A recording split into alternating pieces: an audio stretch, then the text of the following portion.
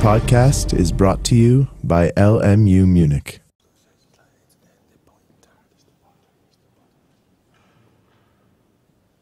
Yes. Okay, good morning. I'm very grateful and honored to be able to give this, this talk in the opening session. I have been hesitating until yesterday night about the title. I was even tempted to put the title which is in the program, opening talk number 2. Finally, I decided for this one because I suddenly realized that we are celebrating the 40th anniversary of the paper by GGRT. I hope everybody knows what the initials stand for.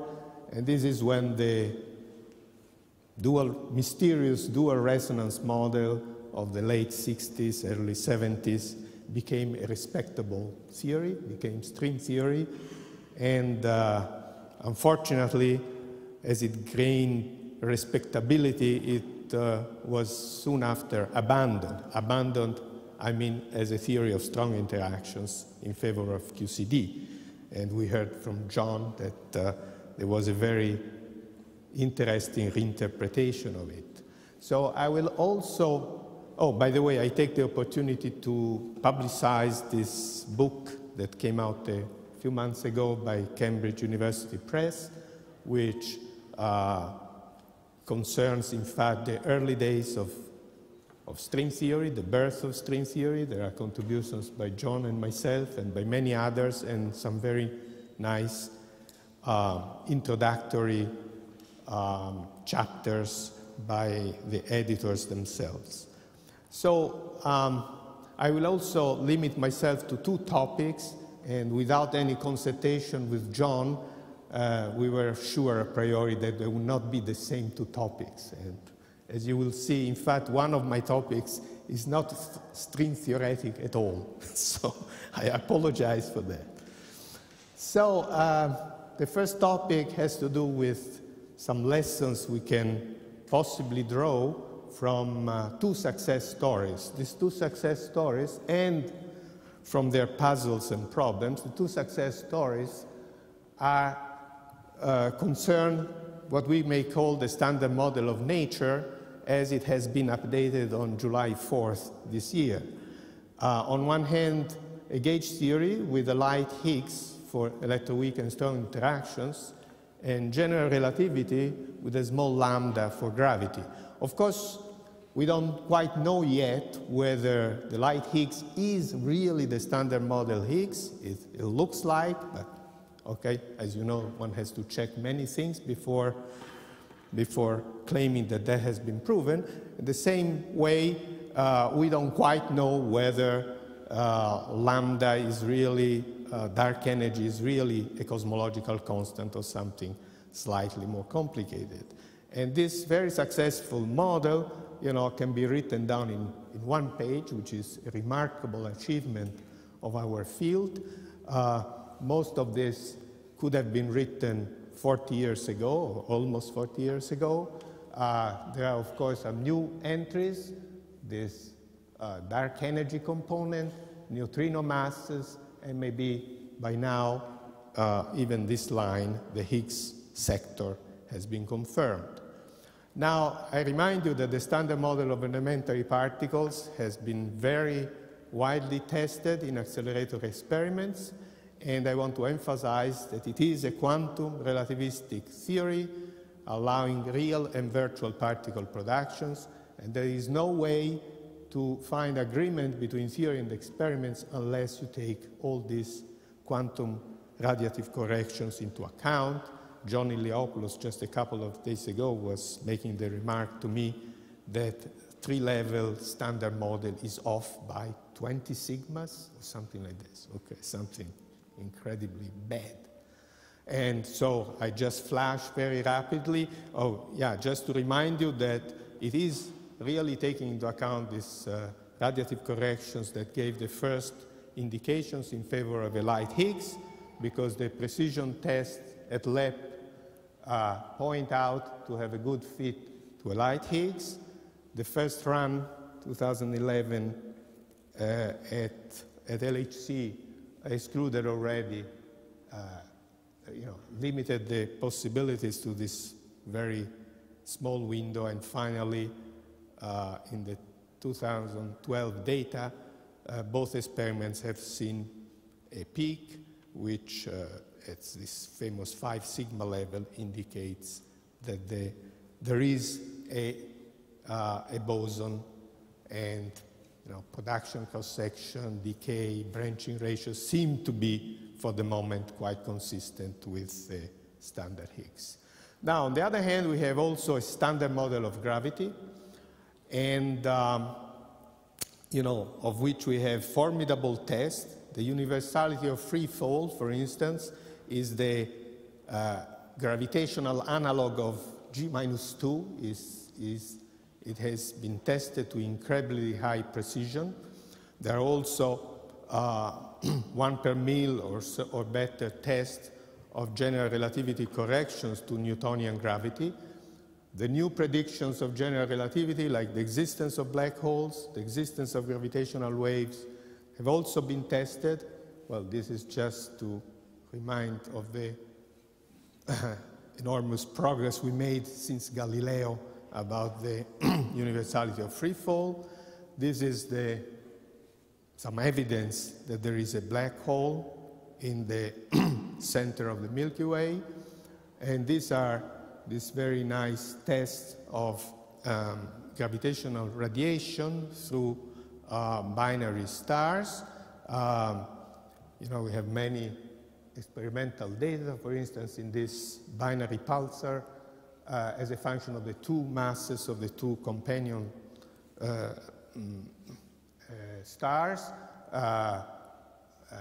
We can plot several observable. There are 7 of them, and the fact that they all cross around the same point in this plane indicates that GR is correct.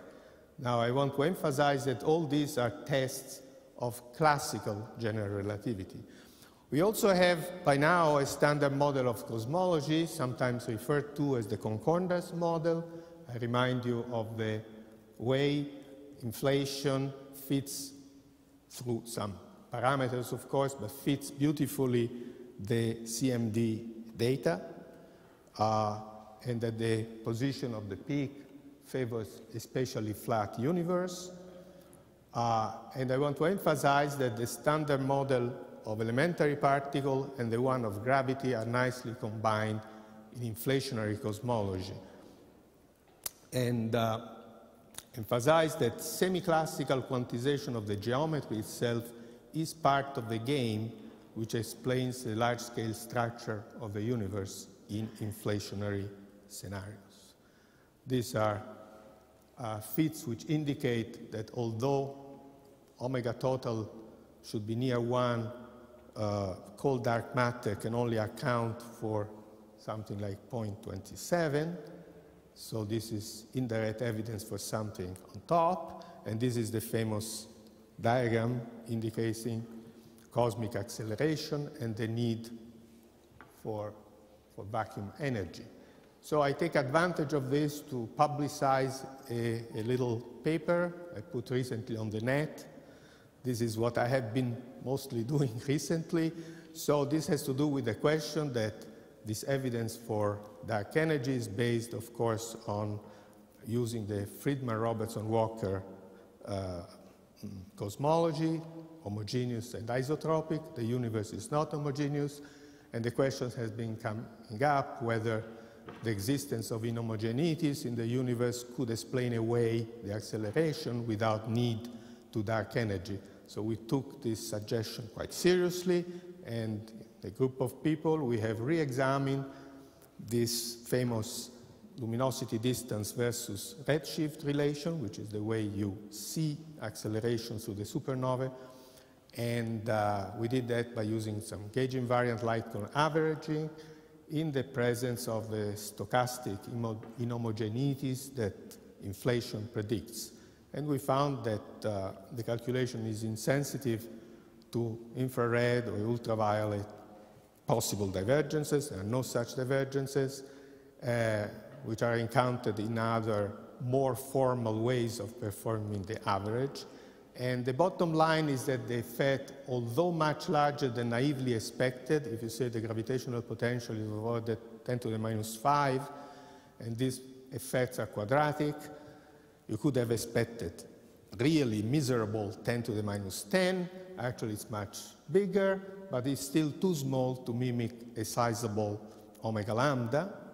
However, these effects could be relevant for the precise determination of omega lambda of Z, in case the Z dependence of the dark energy.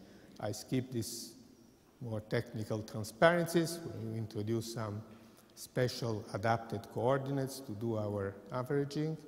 And this is basically the result, where you see what I'm saying. This black curve is what we get as an effect of inhomogeneities on top of the dotted curve, which is just lambda CDM in a isotropic, homogeneous isotropic model. And there is some Doppler effect at small redshift, but as you go to the large redshift region where you see acceleration, you really see no effect. On the other hand, what you see here in this band is the effect is some dispersion that you get because of the inhomogeneities, and that could prevent perhaps the determination of omega lambda to a better than 1%, because that effect, as you can see, can easily simulate a change in lambda, although it's a dispersion, it's not a prediction of a jump in one direction or another. And in fact, the data show quite a bit of dispersion. So, closing the parenthesis on my own work. So if we put all together, we get this famous cosmic concordance plot where the three sets of data agree on giving a cosmic fluid composition, pi, in which you have 73% of dark energy, 23% of dark matter, and the rest is ordinary stuff. So this is already strong evidence that our standard model of nature cannot be the full story. But what have we learned from the successes and the puzzles? One lesson, in my opinion, is that nature likes somehow massless spin 1 and spin 2 particles. And as we learned through the years, this is why it is well described by theories with either gauge or diff invariance, okay? You can say that the mere existence of massless spinning particles and the consistency of their mutual interactions forces upon you this kind of theories. But there are many phenomenological puzzles for which we find hardly any clues from presently accessible length or energy scales, as John was already hinting at the end. I have a long list. You know this. We have heard them many, many times. I think there is no reason for me to dwell on that, hierarchy problems, and why three families, why the hierarchy, and so on and so forth. And there are similar puzzles in gravitational and cosmology. For instance, the nature of dark matter, the nature of dark energy, and the beginning of the universe, the Big Bang, the singularity issues, and so on. I want rather to emphasize what strikes me as missing quantum corrections. As I said, radiative corrections have been seen, are very important in getting precision test of the standard model.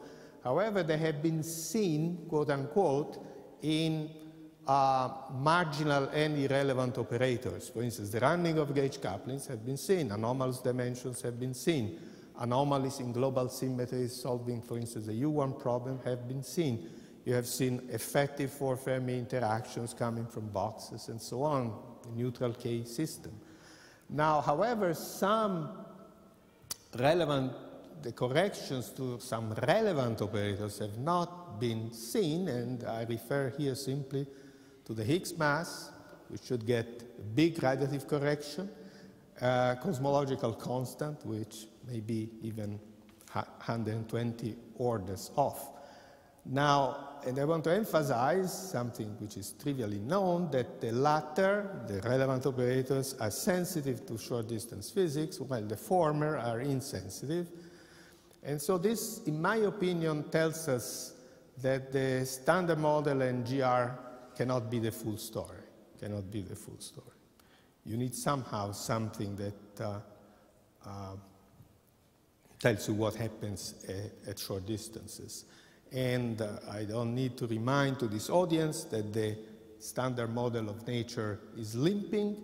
There are two legs, one is classical, one is quantum, and in my opinion, two reasons for which GR should be elevated to a full quantum theory are the ubiquitous singularities of classical general relativity, which we would like to understand, and the quantum origin of large-scale structure that is the mechanism through which inflation provides structure in the universe.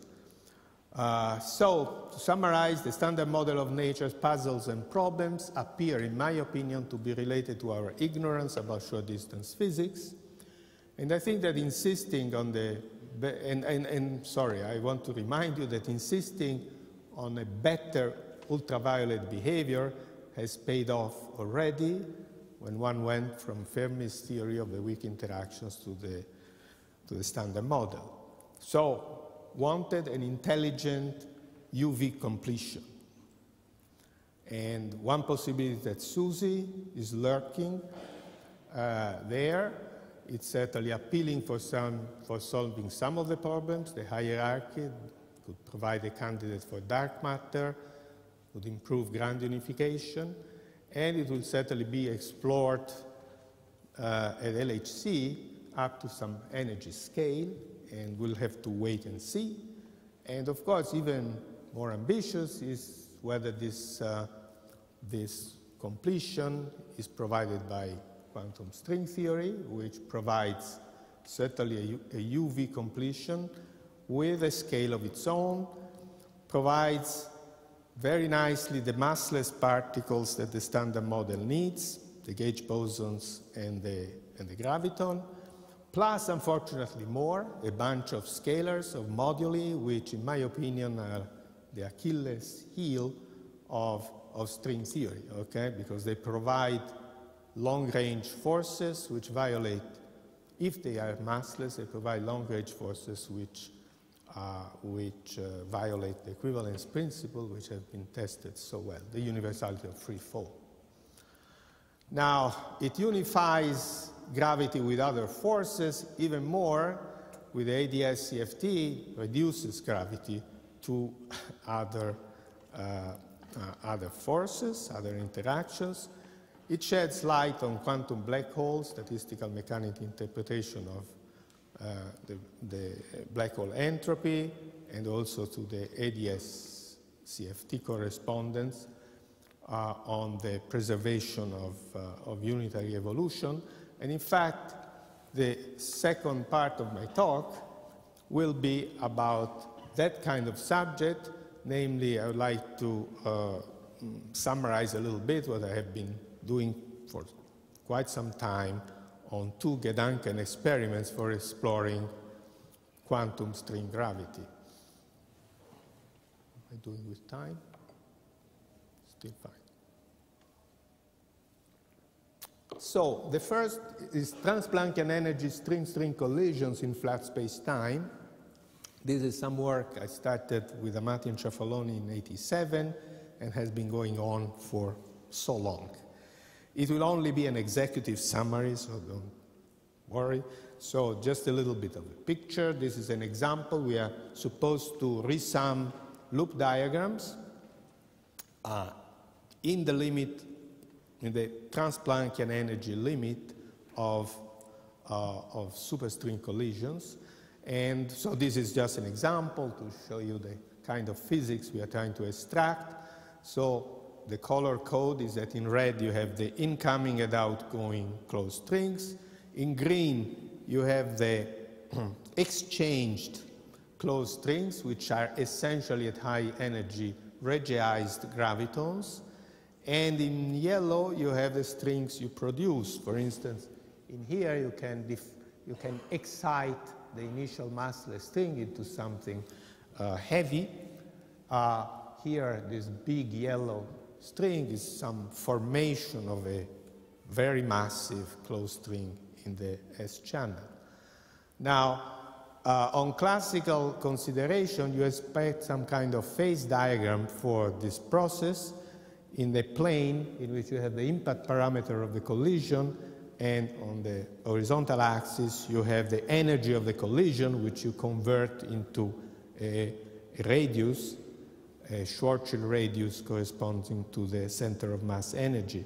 And you expect these three interesting regions with quite different behavior, and perhaps a critical line separating a region where you classically expect gravitational collapse from the other region where you expect the initial state to fly off to infinity, classically. Now, this looked to us from the start an ideal lab for studying several conceptual issues arising from the interplay of quantum mechanics and gravity within a fully consistent framework provided by superstring theory. Indeed, in the weak gravity regime, which is region 1 in the previous graph, big impact parameters, we can reproduce classical expectations like the gravitational deflection, tidal effects from the emerging geometry, and this is all done within a unitarity-preserving semi-classical description. Then one can go to the region which was on the bottom left of the previous slide, in which string size effects dominate. The string length can be taken to be much bigger than the Schwarzschild radius by playing with the string coupling. And there we found no evidence, indeed, as expected, for black hole formation, even if we went to impact parameters smaller than the Schwarzschild radius. Rather, we noticed a fast growth of multiplicity. I'll give some formula in a moment, and a corresponding softening of the final state, which started to resemble Hawking radiation. As one moves to R bigger than L string, then this should smoothly evolve into a black hole evaporation-like regime, but unfortunately it is not very easy to study. Some approximations fail completely there. So, on the other hand, we approached the problem in this limit in which we neglected string effects, and their successes are still limited. Amusingly, a drastic approximation of the dynamics, which we introduced in 2007, appeared to reproduce at the semi-quantitative level the expectations based on classical collapse criteria. And a general pattern seems to emerge where the sharp transition between dispersive and collapse phases is smoothed out by quantum mechanics. Now, there are many issues which remain unsettled. For instance, the saturation of unitarity in this regime is far from obvious, and this could be due either to our drastic approximations or to our lack of understanding of the black hole singularity. Maybe you do need string theory in order to solve this singularity issue, and here we had neglected in this part string effects. So we turned recently, or I turned recently, to an easier problem, which is the high energy collision of strings on a stack of branes. So this will be the last subject of my talk. So basically this is illustrated here. Let's represent a stack of NP branes by this line, and then on a plane transverse to the stack, we have an incoming closed strings which impinges on the branes at some impact parameter B, and then, well, something happens. It's either deflected or it can be absorbed by the brain system. This is another picture of the process. Here you have the incoming string, which goes in and out, and then this is a Gravi region or closed strings exchange in the T-channel, and the process can also produce open strings whose ends are attached to the D branes. So it can be a conversion of the kinetic energy of the incoming closed string, conversion into a very massive open string. Now, we start, okay, this is an example of a one-loop collision in which you see the same thing, but now again, like in the string-string scattering case, the initial closed string can get excited, so there can be a tidal excitation of the initial string. You can also see here that by rewriting the diagram this way, that now what you can have in the S channel is the conversion of the initial energy into two open strings attached to the brane system. And you can go on, and of course at n loops you'll get the possibility of forming n open strings attached. So we try to study this process. Here the expectations are similar to the previous ones, but the word collapse is replaced by the word capture, so whether the incoming string is captured. And at the disk and annulus level, an effective classical brane geometry emerges through, again, the deflection formulae which are satisfied at the saddle point of the B integral. We have to resum an infinite number of diagrams. You get this iconal exponentiation, and then, as I said, we can reproduce classical expectations.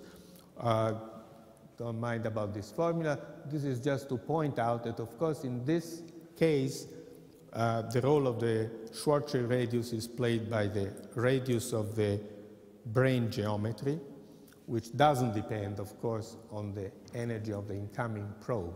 And this is basically the reason why the problem is much simpler here. We also computed tidal effects to leading order in R over B and string length over B.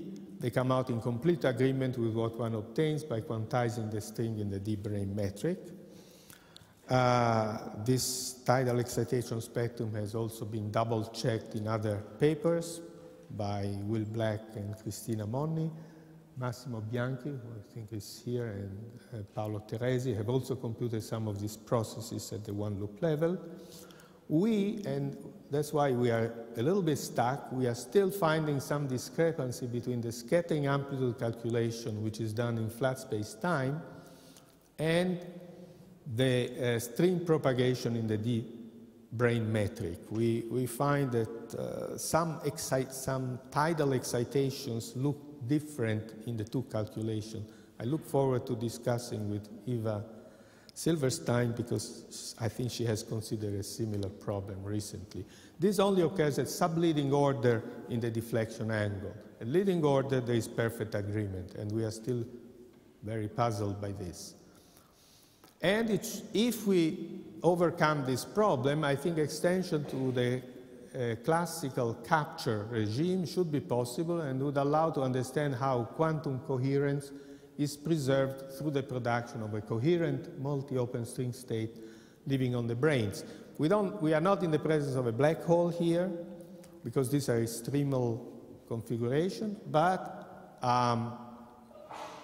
still, how the initial quantum state preserved its coherence through the production of many, many multi-open string states is a similar problem to the one of how coherence is preserved when you form a black hole and that evaporates. Last but not least, for p equals 3, for 3 p branes, these Gedanken experiments should give some information on the ADS-CFT correspondence within an S-matrix framework, because we are in an asymptotically flat space-time, so we can really construct the initial and final state at infinity according to S-matrix theory. And the last transparency, I want to say preliminary results about what we expect and how we can compare string-string and string-brane scattering when we go to this interesting regime in which impact parameter and Schwarzschild radius, or the geometry radius, are smaller than the string scale. Now, as I said already, in the string-string collision case, we find a fast growth of the number of closed produced strings. You see this goes like E squared because the Schwarzschild radius to the power d minus 3 is another power of E. And so if you share equally the incoming energy among so many produced closed strings, you get an average energy which is the string scale divided by this ratio. Now, since we are in the regime L string bigger than R, this is still a large energy in string units. However, as you move, you try to extrapolate to R bigger than L string, this would give only massless string modes, which hopefully go over into some Hawking-like radiation. However, the approximations that we use to obtain these results cannot be trusted precisely in that regime.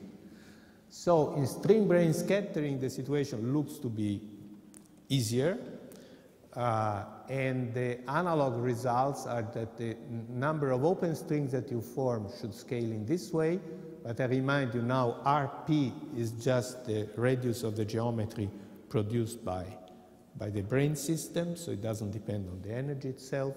So the average open string energy, again in string units, scales like Ls over Rp, and when you write it down in terms of G string and N, is something which can now be sent to 0 if you go to large enough Gn.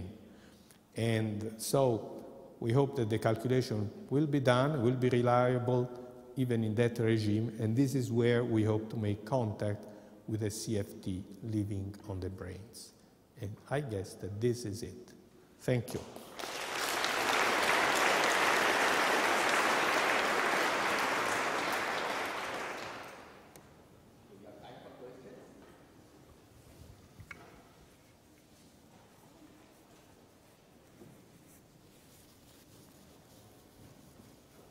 Are there any questions? No questions. Yeah, one.